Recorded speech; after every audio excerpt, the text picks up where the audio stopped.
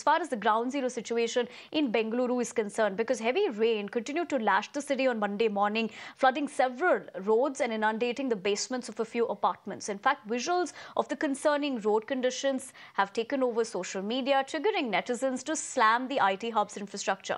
A handicapped woman fell into a puddle formed due to rainwater collecting inside a pothole.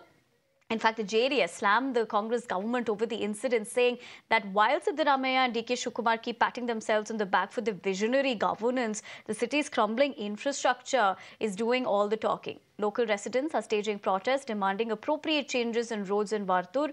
This is close to the area where the handicapped woman fell down. Meanwhile, two kids are suspected, to have drowned in Kengeri Lake. Search and rescue efforts have been halted due to the incessant rain, but is now resumed.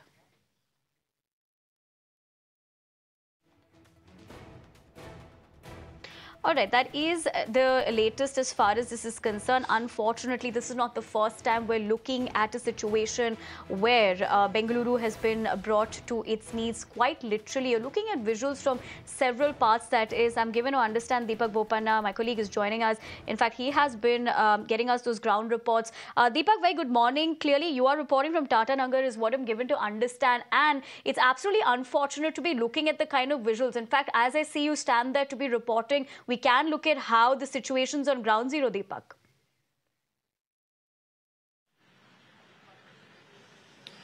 Yes, and it's not getting any better. I've been here now for the last 3 to 4 hours, and the water is receding very, very slowly. And people who've been hoping that the water recedes, they make their way out of their homes, don't have choices at this point in time, because the only hope that they have is either get into some really heavy vehicles. There are some tractors operating, and then the fire department is operating using their inflatable boats. So they have gone into surrounding areas. They're looking at people who are stranded, who need essentials. We just spoke to a few people who are taking back essential items, like especially food at this point in time, because many of them have moved to the first floor.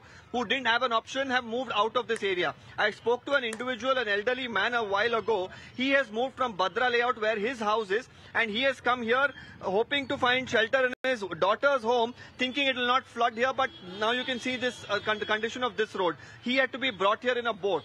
The fire department has been working here, the BBMP working in multiple areas, but because of the amount of water that there is all around, for people it's becoming extremely difficult to make their way out.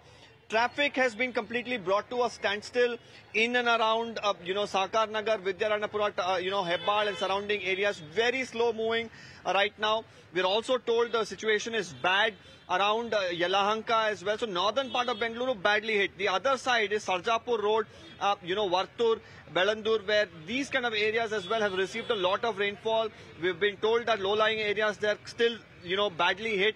There are teams of the NDRF as well who are working on the spot, and it's not a common sight for you to see on the streets of Bengaluru boats that are operating, and it's not a welcome sight for people, of course, who have been struggling. And even now, as we speak, my video journalist, losing his footing there, and that's the kind of terrain that we are managing in. But imagine for the people who are living in these areas and how difficult it is, not able to get out of their homes, no electricity for the last 14 hours now, no food, and there are relatives who are trying to reach them, but, wading through knee-level water.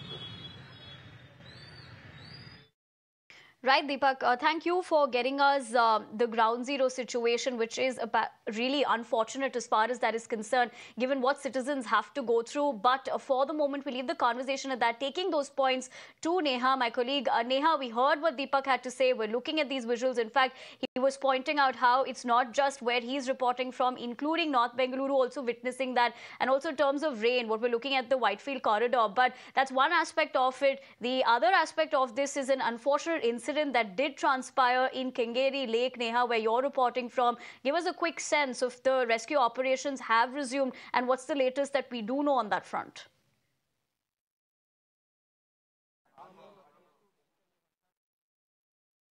Well, yes, Nivedana, it's been about 3 hours now since the rescue operations, began here. From about 8 this morning, we've been seeing teams of the fire safety and emergency services pressed into action at the Kengeri Lake. Very unfortunate incident where 2 young children, all of 11 and 13, are feared to have drowned this lake. In fact, further intensifying their operations right now. The fire services team currently are, in fact, deploying all kind of equipment over here to try and gauge a sense of where these two children's, in fact, mortal remains might be. What is, of course, crucial at this point is to note that, this equipment that you see over here is generally deployed at bore wells to try and ascertain the depth of the bore wells. Now that is in fact, further being deployed over here into the lake as well, where you see that you have in fact, teams of the civil defense and also of course of the fire services here that are pressed into action. They've been with this boat now. They've in fact, been using that Govt hook as well for quite a little bit of a distance over here. The biggest challenge that they continue to face is the fact that there is a lot of hyacinth and silt that's in fact, settled towards the bottom of the lake, making it extremely difficult now for them to even be able to hook or to grasp onto something to possibly, further their operations. These that we showed you earlier, in fact, this equipment that was here is essentially trying to give the personnel, the rescue personnel over here, a sense of what could be happening under the water. It's giving them that extra vision, those extra eyes that they need at this point to try and, of course, ascertain where it could really be. What is, of course, crucial at this point is that it's really quite unfortunate, the manner in which, in fact, these two children who were reportedly playing here just at the lake bed, you can, in fact, still see that it's only because of continuous rains that even now, this is, of course, quite slippery here, to say the least. And the fact is that these two young children who possibly, descended a little closer to the water there to try and collect some water to continue playing, and that's when this mishap has happened. Of course, we'll stay plugged here until such time that, they are able to make some headway over here with the search operations. But truly quite a tragic story here, and the rains, not really sparing anybody in Bengaluru city. Right, Neha. Thank you for getting us the latest as far as this unfortunate